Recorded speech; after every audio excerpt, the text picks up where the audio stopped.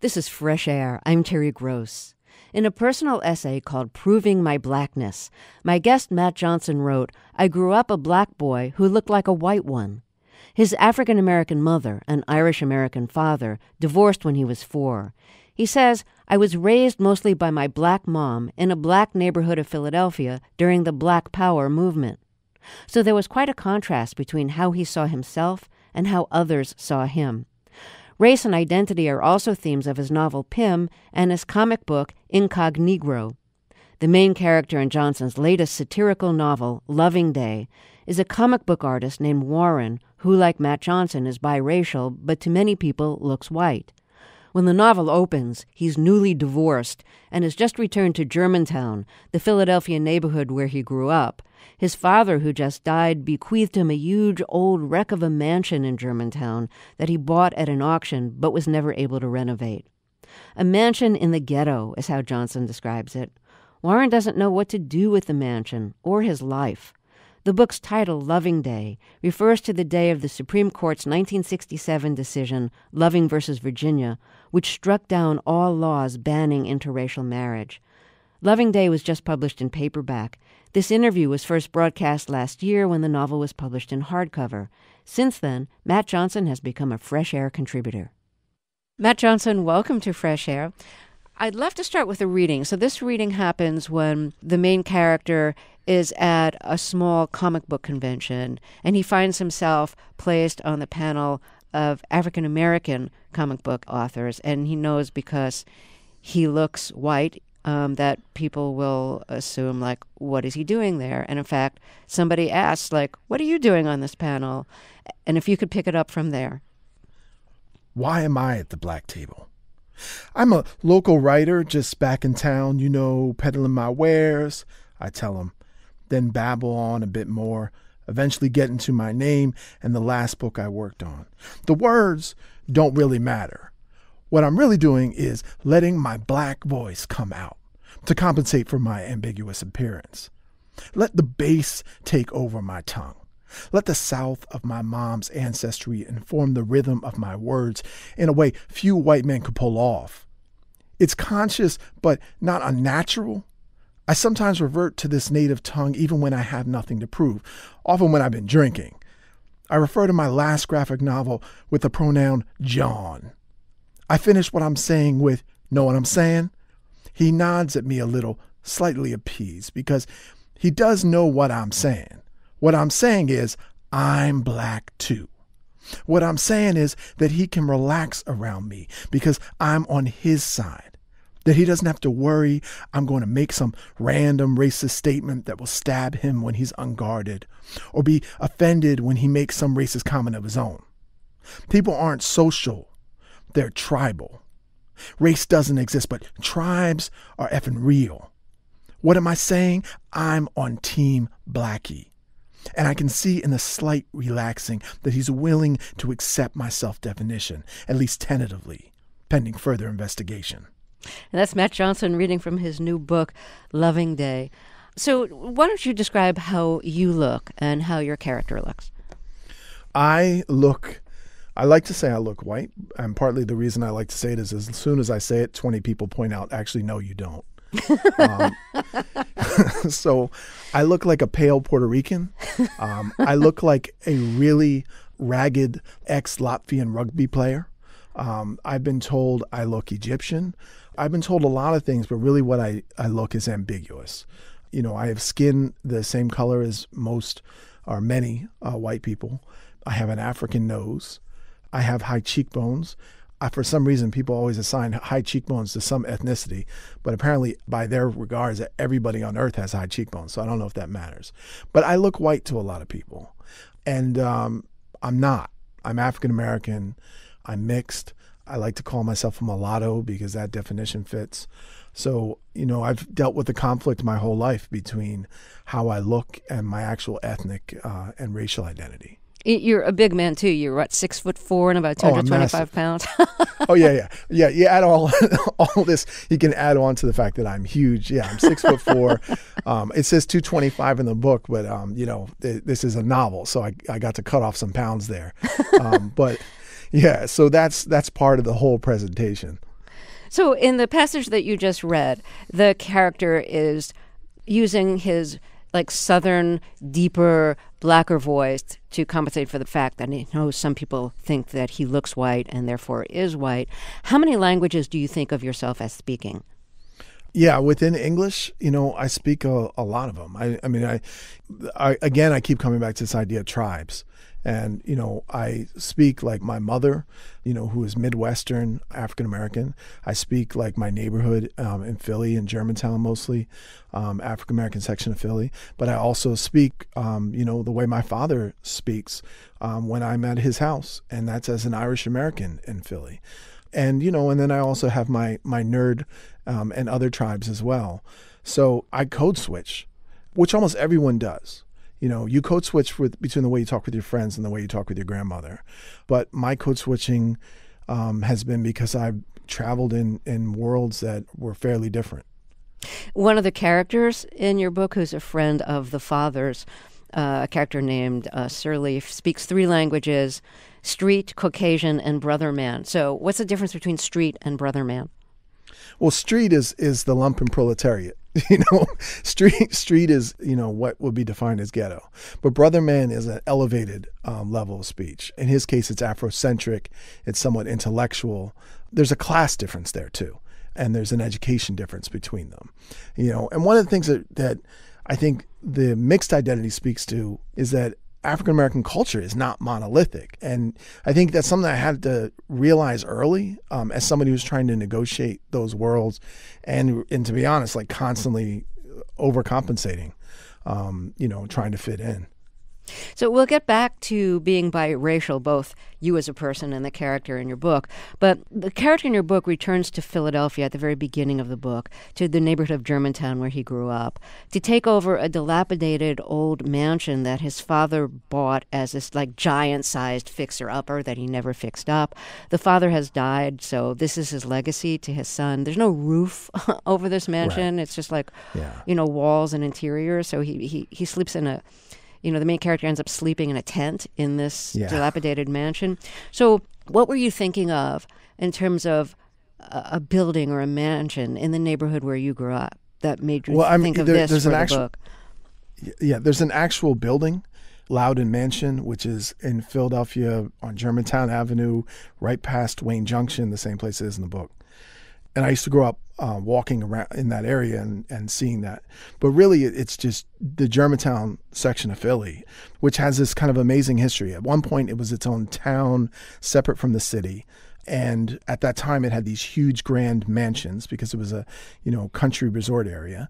And then slowly it became incorporated into the city. And by the time I got there, it was a majority Black working class area that was filled with these huge mansions that were left over by a white upper class that had long since abandoned the entire place. So a lot of them were cut up into multiple apartments.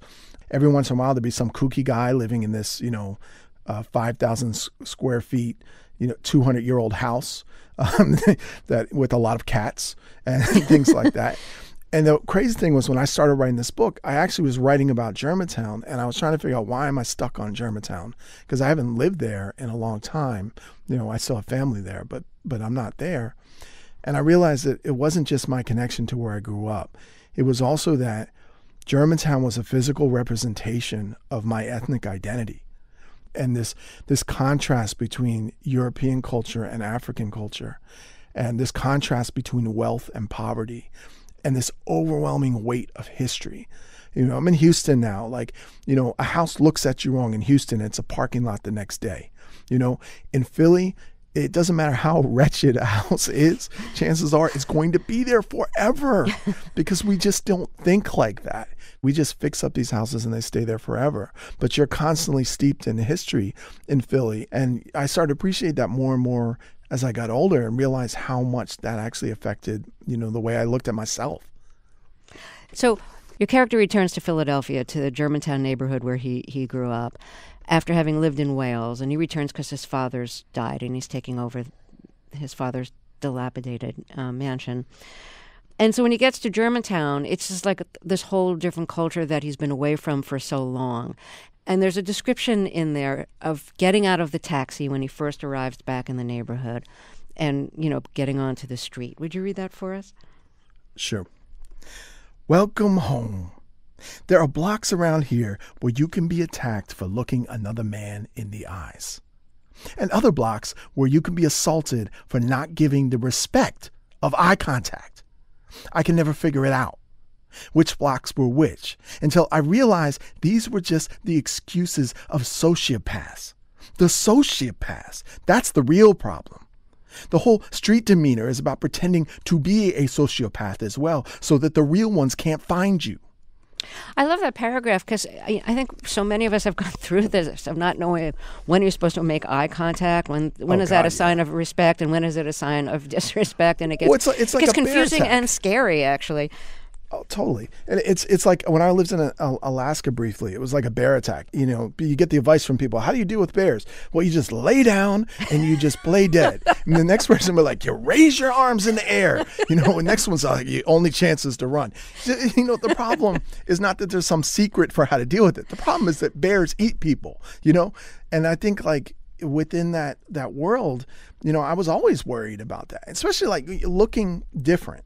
In any situation, when you stand out as looking different, you immediately visually tell people that you might not know where you are, you might not have the ability to fight back, and you might be generally disoriented. So, I was always kind of compensating for that. Now, everyone was. Like all my nerd friends, you saw them on the street. They looked like, the roughest guys you ever saw in your life. Then you go to their house and their rooms would be covered with Princess Leia posters, right? But like on the street, everybody was like pretending to be that way. And the real situation is the larger society and how we are going to negotiate in a way where we're not going to get, mugged. Your main character, finds out once he returns to Germantown, Philadelphia, that he has a teenage daughter. It turns out that when he was a sophomore in high school, he had a 1 or 2 night stand with a teenager who he didn't realize was only 14 at the time. And it turns out that she was pregnant and kept the baby, and this now teenage girl approaches him. And I'm wondering if this plot point connects at all with your life. Did you ever worry about that? Yeah. Maybe you had a child out there who you didn't know about? Yeah.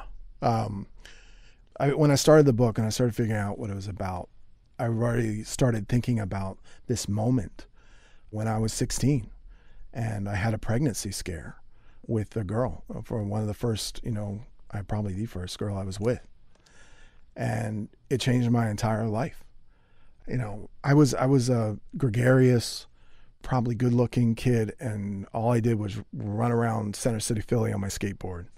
And then I would lie to my parents and say, I'm going to my dad's house to my mom, and I'm going to my mom's house to my dad, and then I'd stay out as long as I could. Invariably, I get caught, but, for a while it would work. And then, I was kind of living this wild life, and it all smacked into me when I realized this might have happened. Then later, it was pretty clear it probably wasn't true and it was being used for other reasons. But it didn't matter because as far as I was concerned, I had learned that I was not emotionally prepared to be sexually active.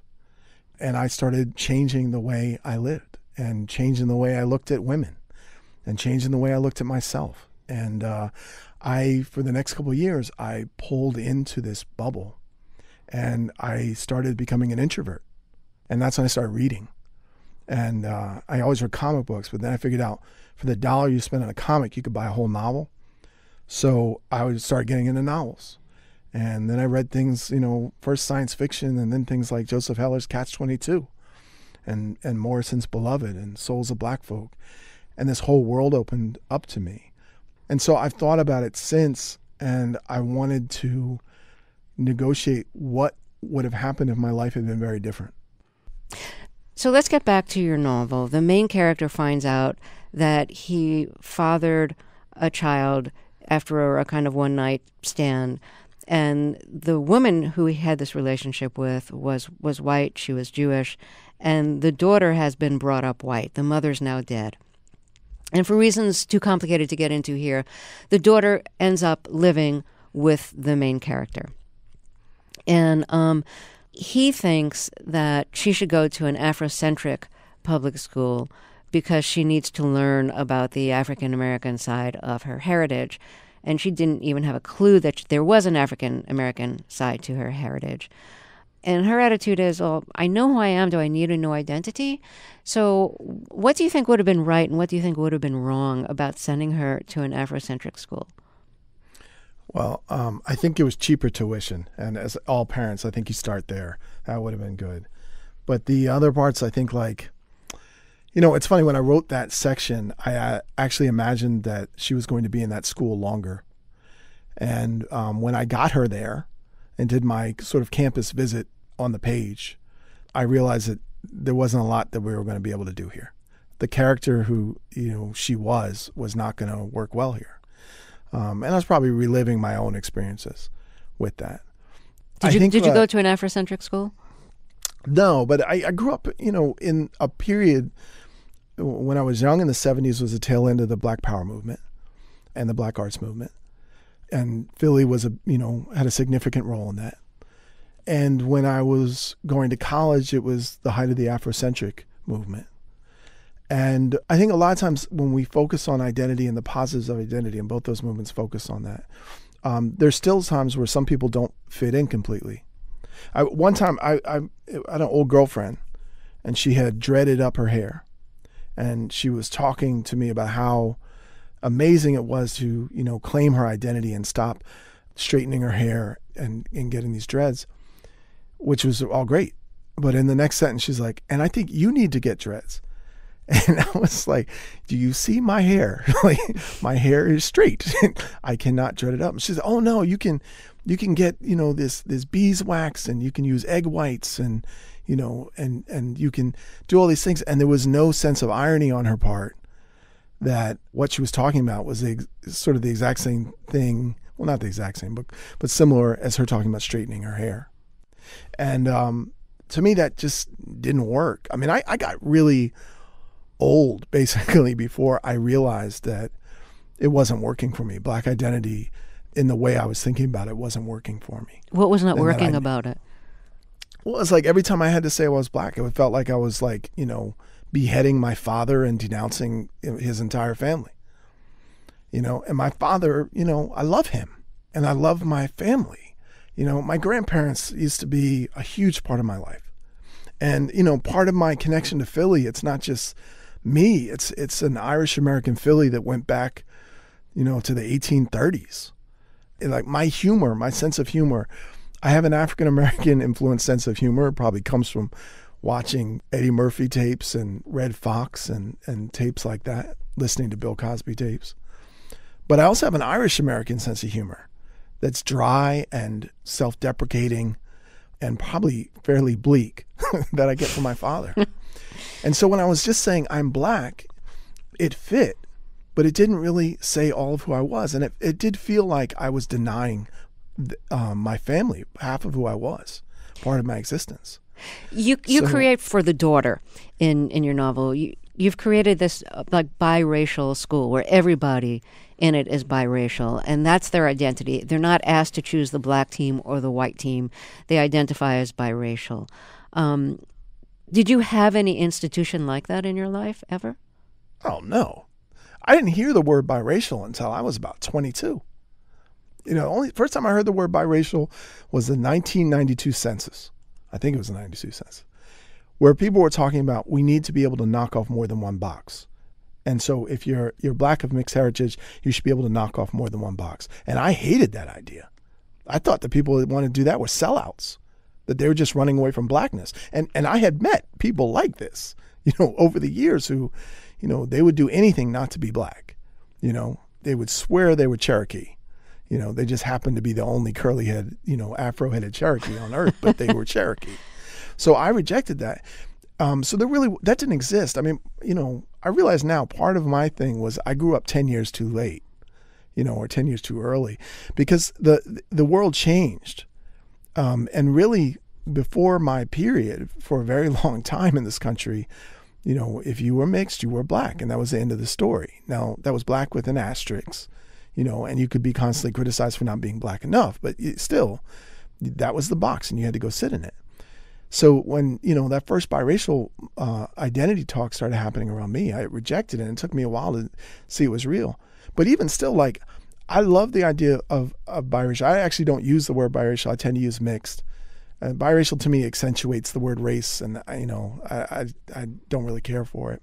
And I use the word mulatto, which gets on everybody's nerves, but it works for me. That's a slave era expression. Right. Yeah. Yeah. So there's a lot of slave era expressions about race we're walking around using every day that nobody seems to mind. So, forgive me if I'm going to take one that works for me. So as you pointed out, a lot of the things that we think of as being racial differences are really class differences in America. And I'm wondering if your parents were from the same class. No. Well, my mother was, I think, from a slightly higher class level. My black mother was from a slightly higher class level in the sense that her dad was a preacher. Her grandfather was a preacher. They had secondary education studies in theology.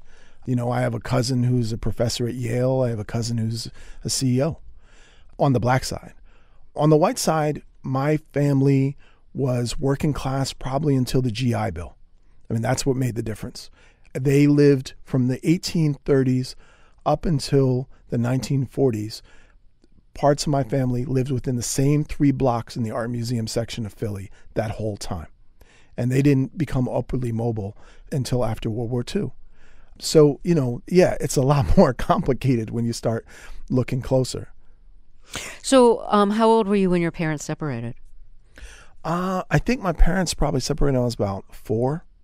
And they divorced later. But I stayed with my mother. It was the 70s. We didn't have, the same sort of co-parenting situations a lot of people have now. So it was every other weekends for a while. And then when I could get to my dad's on my own, every other weekends and Wednesdays. So mostly I was with my mom. And mostly I was in Germantown and also Mount Airy in majority black environments. What was it like for you to go back and forth between not only 2 different parents, but 2 different kinds of neighborhoods? Was your father living in a predominantly white neighborhood and your mother in a predominantly African-American one? There was points, but mostly my dad was in Germantown. My dad was in Germantown for many years. I mean, Germantown has a very solid white middle-class liberal population. Mm-hmm. And my dad was part of that world. With their own scene. I spent many a time at the co-op Weaver's Way bagging nuts. Yes. So like that was a whole kind of world, and there were a lot of interracial couples in that world. So it wasn't like solidly one or the other, but they were different. And I think at that point later, my dad's world tended to be more middle class and educated. My mother was a social worker. And because I was her duty, she didn't have much of a social life. So it was basically just me and her for a long time. And now I take care of her and basically, pay it back now. But I think it was almost easier because they were not together to just be like, I'm going into this mode now. I'm here in this mode. And then I'm going to, take the bus and then I'm going to be in this mode. And, I think there was a real disparity probably with the way I presented myself in each places, but I was kind of speaking the cultural language of where I was. What were some of the differences? I think it was just the way of talking. I mean, I see the things the same all the time, but with my father, I tended to use his accent and his way of looking at the world. My mother cursed a lot, so my mom said it was okay to curse. So, that had nothing to do with ethnicity. Just my mom used to stub her toe a lot, and that would happen. And then, my dad's, it was much more calmer. I mean, a lot of divorced kids have this. I mean, mine was just accentuated by ethnicity. I've talked to so many adult children of divorce who look back and go, I don't know how my parents were ever married because they're so different, and I had that kind of in spades. But, it wasn't until, because I was in Philly, I wasn't in like real hardcore majority white environments until like college. And I remember going to visit a girlfriend at Lafayette College in upstate Pennsylvania. And I came into a room and there was like 200 people and they were all white. And I just started like having a panic attack. I don't know what I thought they were going to do, but I had never seen that many white people in a room together. It was amazing. I'm sure they were all looking at me and wondering, why is that white guy sweating so much? But, it was all perception. I mean, so much of this was just stuff in my head, I think I was probably the biggest culprit in driving myself crazy over this than anybody else. You wrote a novel that was written in graphic novel form. You had an artist collaborating with you on it called Incognegro. And it's set in the 1930s, and it's about a light-skinned African-American who goes undercover as a white man in the South to investigate lynchings. Did you ever feel in your own life like you were almost operating undercover when you were in, like, white neighborhoods or, predominantly white places? Oh, yeah. I mean, the Incognegro came out of me and my cousin Ben running through Mount Airy, imagining that we were, part of the Underground Railroad, where we, were secret agents pretending to be white so that we could help people escape from slavery. And we were about 10, I think, when we were doing that. But yeah, I mean, there's points now. I mean, I don't actively try to pass, but I know my privilege. All this stuff, like me, like dealing with the issues I had, looking the way I did. I mean, they're nothing compared to issues that many African Americans have to deal with in this country. I got pulled over by the cops on the way to this interview. Did you really? Today. Oh, yeah. Well, it was completely my fault. I didn't update my tags on my car. It was no biggie. It was no drunken, car chase, but it was still, it's always scary, And when that cop came to the window, I did my best Caucasian. My grammar was perfect. I did everything I could in that moment to be non-threatening. And I know part of that is not, having him perceive me as black, because I know that can end up getting me killed. It can. Was the cop white? I didn't know at first, and I was nervous. And he came by, and he was Latino, and I gave a half sigh of relief. You never know. I can't see into anybody's head. But I live with that fear despite the way I look. I mean, when I was home, I get pulled over, but I don't think it was for driving while black. I think it was for driving while appearing Puerto Rican. I don't know what the acronym for that is. But so yeah, there are times where I've had to do that, and I know I've had privilege because of the way I look. Can I ask if your wife is white or black? Yes, you can, and she is black. Yes, she is definitely black, and my kids are African American, and but the way they look, sometimes they have begun. It wasn't my impetus, but they have begun telling people they're mixed, because when they told people, some of them are, one of them is darker and two of them are lighter, and all of them meet confusion with people around them. So they've started using mixed because it works for them. And for me, the way you tell people who you are in the world, it should match you, So I'm okay with them doing that. I don't want them to try and fit into a name that doesn't match them, because invariably they're going to have to end up overcompensating for that. If you're just joining us, my guest is writer Matt Johnson, and his new novel is called Loving Day. And Loving Day is a reference to an actual day of celebration. You want to describe what Loving Day is? Yeah, Loving Day is a recent holiday that celebrates Loving versus State of Virginia, which federally legalized interracial marriage throughout the country. It started by a guy named Ken Tanabe. He basically just came up with the first idea for it and promoted it, and now people are doing their own Loving Day celebrations across the country.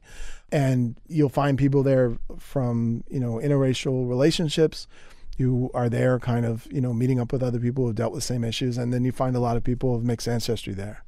And I didn't know about any of this till I started getting into this world. But that was later. So when you say this world, like there's like a world, like there's a biracial world? Oh yeah, it's a separate planet.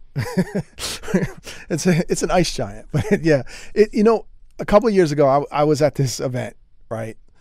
And I got this vibe from somebody who I really felt like it was a black event, and I felt like they wanted me to basically compensate for how I looked. Like they wanted to know if I was down, Like, okay, yeah, sure, you might have some genetic connection to blackness, but are you really black? And I got that vibe, and I've gotten that vibe, my whole life at different points. So I recognized the vibe.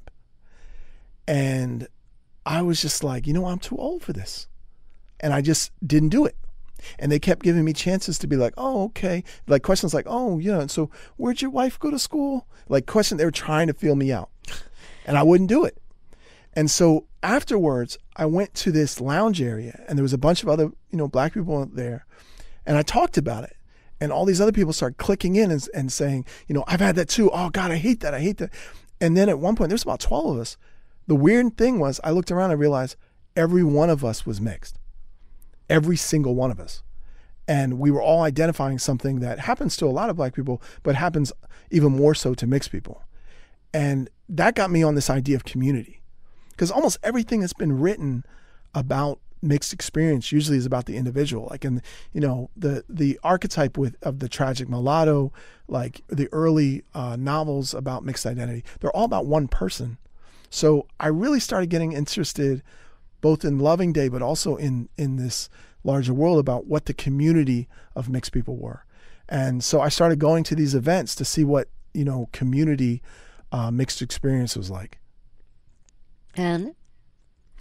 It turns out they're just people like everybody else. So everybody just gets on my nerves after like 10 minutes. Really like my one of my big struggles, like a lot of writers have this thing between being an introvert and an extrovert, and I have that, and I have this feeling of the individual. I'm interested in the individual, but I also get lonely and want my tribes. But invariably, we all seem to get on each other's nerves, and then we, disappear and become the individual again. So, I enjoyed like seeing all these other people and interacting with people with this similar issue. But at the same time, I'm really suspicious of groups. Like, I'm really suspicious of anybody who comes in and says, this is your identity now, or this is your belief system. And now that you have this, everything's going to be great. And because, initially it does feel great when you make these adjustments and you have this idea of, euphoric, connection to this new possibilities about yourself. But after a while, the actual regular suffering of human existence still kicks in, So, yeah, I really enjoy these communities, but at the same time, I'm also suspicious too of when we get too attached to communities based around, ethnicity or race or hardcore belief system. So you mentioned that, your mother has like a sister who converted to Judaism and somebody else who converted for marriage, I imagine, after marrying? Actually, my aunt married her husband who was Jewish and raised their kids, but she converted after their divorce.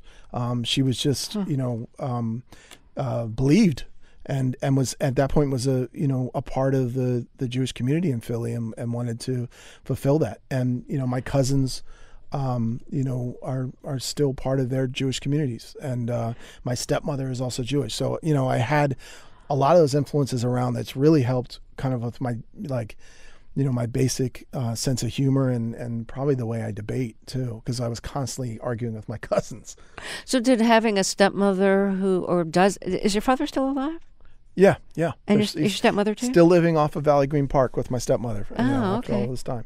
So your stepmother is Jewish. Has having a Jewish stepmother introduced like a whole different culture into your identity and into your just kind of like knowledge?